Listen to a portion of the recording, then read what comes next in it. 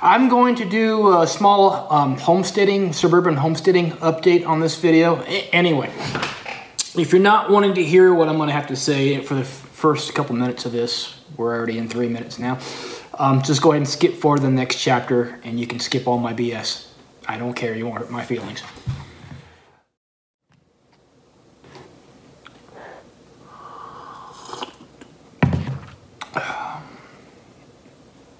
It's getting increasingly difficult to not say something.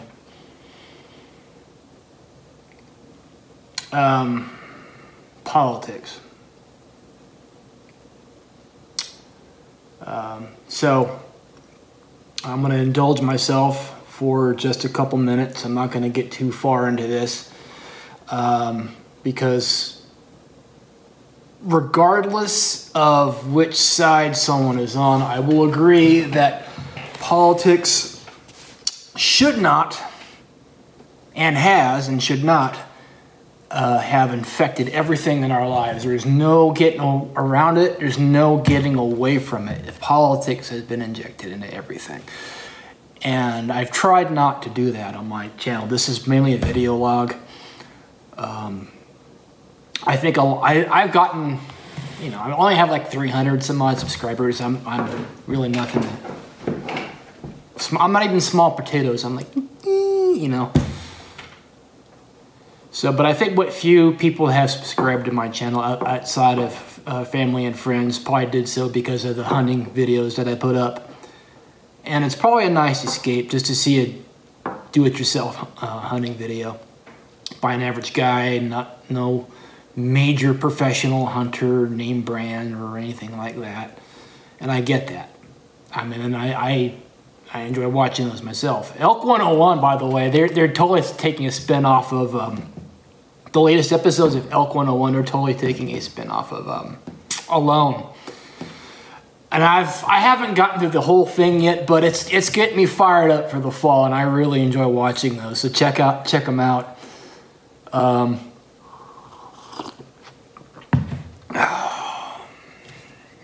Man, yeah, this is a kitchen table conversation here, I guess. Talking to you hypothetically, or just talking to the camera. As far as suburban homesteading, and I put that in air quotes because it's not real homesteading. It's just trying to make yourself a little bit more self-sufficient. And maybe that's what I should make my channel about. Hunting and homesteading. I don't know, but it's not real homesteading, like I said. But it's probably something a lot of people might want to consider. Now, Mr. Potato Head has supposedly come out and stated the obvious, something which those of us who have been paying attention already kind of knew. And the math of this goes like this. At least 1/4 to 1/3 of farm fertilizer is imported from Russia. Fertilizer prices have tripled, if not quadrupled, but I think tripled is the appropriate figure. Gas prices you already know about, I'm sure. You add all these things up, what it amounts to is that farmers' overhead is going to be huge.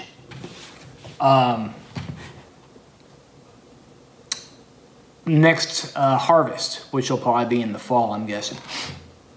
October sticks out in my head for some reason. I don't know why.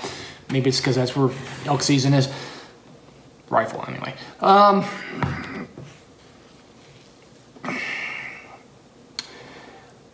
Now, I fear that the cost overhead may put some farmers out of business. It'll just sink them. But at the minimum, you're going to see major food price hikes. Possibly. The trouble is nowadays is that everything, I don't care what source you go to, whatever mainstream outlet you pick, whether it's Fox, Newsmax, whatever, they're all towing some line, and I don't think any of them are telling the truth anymore. My philosophy has been believe nothing that I hear and only half of what I see. But the point of this is that it's really hard to make predictions, accurate predictions as to what to anticipate and prepare for in the future. Everything seems so chaotic on the national picture. Locally, everything life kind of continues on as normal. But it just feels like there's a clock ticking, you know? So it's one reason why you might want to start looking into gardening and chickens. I find that gardening and chickens, they're kind of a symbiotic relationship. Lawn, garden, and chicken. Because chicken litter mixed with your lawn clippings makes great mulch. And the chickens support your gardening, and your gardening supports you and your chickens. So it's a nice cycle there.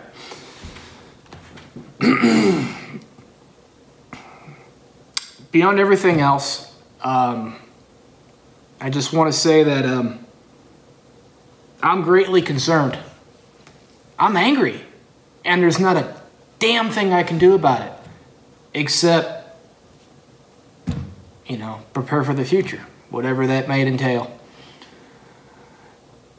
It just, I'm going to say, I don't want to get too far into this. The destruction seems deliberate. Our country is deliberately being destroyed, it feels like. And I believe that we are being groomed. The American people are being groomed for a war with Russia. It's not our fight. And you just think of me as a concerned father. I'm a son, I'm a father, and I'm a veteran. And I am greatly concerned for the future. And there's nothing I can do about it. It's frustrating. All right, I'll get off my soapbox and I'll show you what we've got going on. Almost forgot to water the carrots. If you look carefully, you can see where we planted them right there, right there, and right there. I'm gonna pair them back out. I'm gonna own up to all the mistakes that we've made, because I firmly believe that no experience is wasted so long as you learn something from it. Gardening wise, in the long run, I think it was a mistake not to build these 3 courses high. This works though, it works.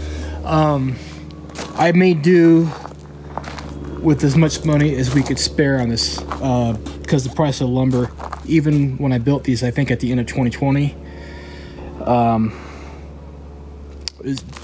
this is like, back then, this was like $1,800 in lumber, which is ridiculous.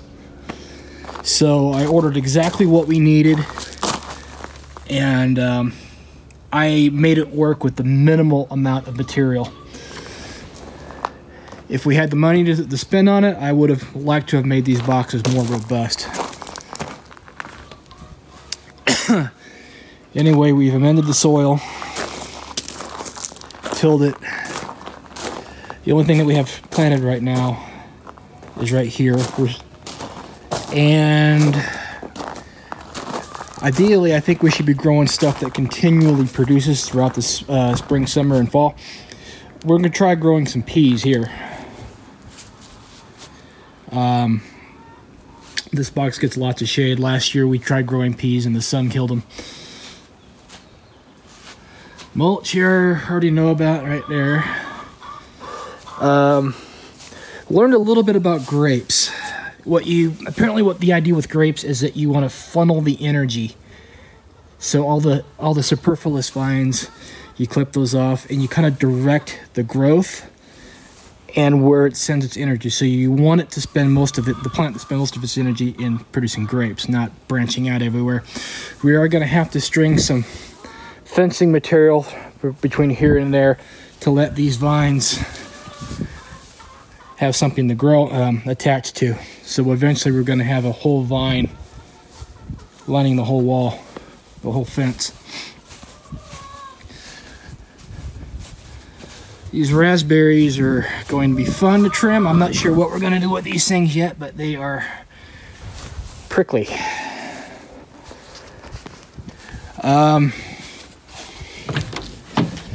We're paying for this shed now, I'll tell you what. Inflation being what it is. But I already knew that when we ordered it. I think a shed, some form of shed is almost essential. This is all gardening stuff here. And this is all chicken stuff over here. One thing I've noticed at my local supply store, they didn't have any pellets in. And I just stocked up on feed for the summer. And about a week ago, and they were stocked up with chicks. They were already selling chicks. I went back a couple days ago to buy this feather fixer for when they molt. They were already sold out of chickens, or chicks. So, something to keep in mind, wherever you're at, if you decide to raise chickens, get them quick, because they go fast. This is what I wish our boxes were looking like. So, here's our chickens. Oh, let's see if we got any eggs here. We might. They've been laying their eggs later in the day now. Before, last year, they were laying them. Whoa, we got one on the box there. Yeah, get your head back in there. Yeah, I better leave them alone. Last year, they were laying all their eggs before noon. This year, it seems to be in the afternoon. Oh, and I will cut to another portion of what we learned about chickens over the winter here. Two mistakes that we've done with the chickens. The first mistake that I regret is not when I built this run, assembled this run, that I didn't put a bunch of cinder blocks on the bottom and set the whole thing on top of the cinder blocks. Main reason is because opening this door is a pain in the butt. You have to clear everything out in front of the door. Had I put the whole thing up on blocks, I would have made a layer deeper for the litter, and I would have got the door off the ground a bit more. So fixing that mistake is going to be difficult, to say the least, because I'll have to dig the entire run out, put the chickens somewhere else, and lift everything up. I don't know if I can do it or not without breaking something.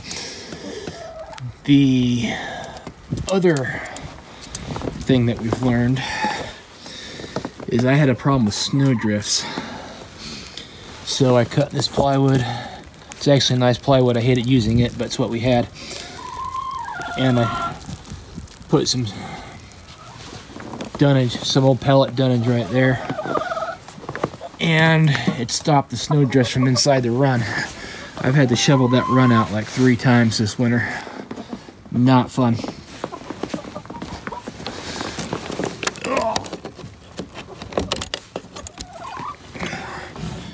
And the chickens have taken to...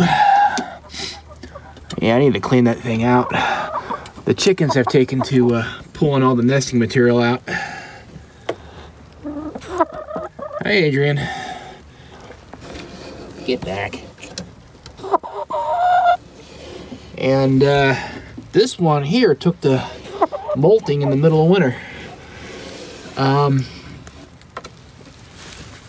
Have not had to install a heat lamp. We have 5 chickens with a small hen house, so they've been able to keep themselves warm and they're already producing eggs. All right, these are part of the spring planting. I think this is cilantro, and I don't know what that one is, but it's not time to put them out yet, but we got them indoors for right now, which reminds me, I'll show you. We're about to do some start soon.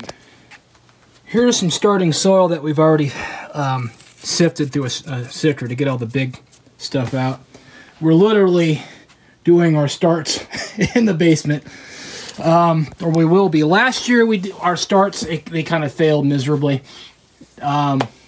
We're going to try doing a better job of it this year. We're probably going to start our seedlings, our starts, this weekend. I just kind of putzed around with that to get some new grow lights in. This whole shelf I built myself back in 2020, I think, in 2020. So we'll see how this goes this year. Hopefully it goes better than it did last year. The challenge on a 0.14 acre lot, or is it 0.12, is to make the absolute most of what little land you have. This is my boneyard. I got all kinds of, I got like plumbing and extra parts for chicken. Chicken run under this part. What's an engineer without sandbags, right? And this here is our flammable storage. I got some fuel preservative in all these, so these should last for about 2 years. Actual NATO jerry cans are pretty stinking expensive nowadays, but they hold up way better than these.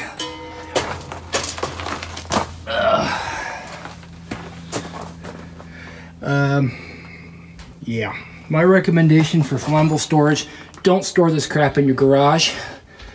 It needs to stay out of the sun and well ventilated and away from all sources of ignition, because this is potentially one big old bomb, so to speak.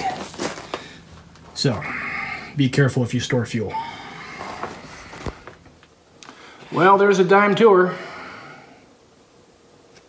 Not much else to say, really. This video came out a lot longer than I was planning on. Anyway, if you watched this far, turkey season's coming up.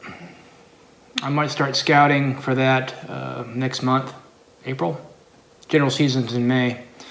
So I might poke around and scout around a little bit, and you might see my daughter. She's about 8. I need to start taking her out. That kid is in dire need to find some grit.